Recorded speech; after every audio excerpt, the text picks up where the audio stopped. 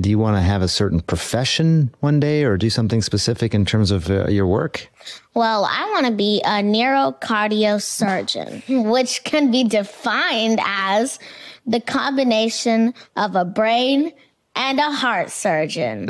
And I invented this word when I was 4 years old because when I was doing research on the human body or anatomy, which was one of my favorite science subjects to study about, I found out that the brain and the heart are connected in a loop where the brain has to tell the heart to pump blood and the heart pumps blood to the brain so the brain can tell the heart to pump blood.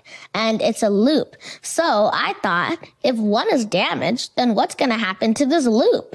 So I decided to specialize my treatment in both of those. Well, I do one of those. Yeah. I do the brain part. So if you ever need any help, I mean, just give me a call. I don't know what kind of advice I can give you, though. You are so brilliant at such a young age. But what point did everyone else start noticing this about you? Well, if you're speaking of my parents, then... Right over there.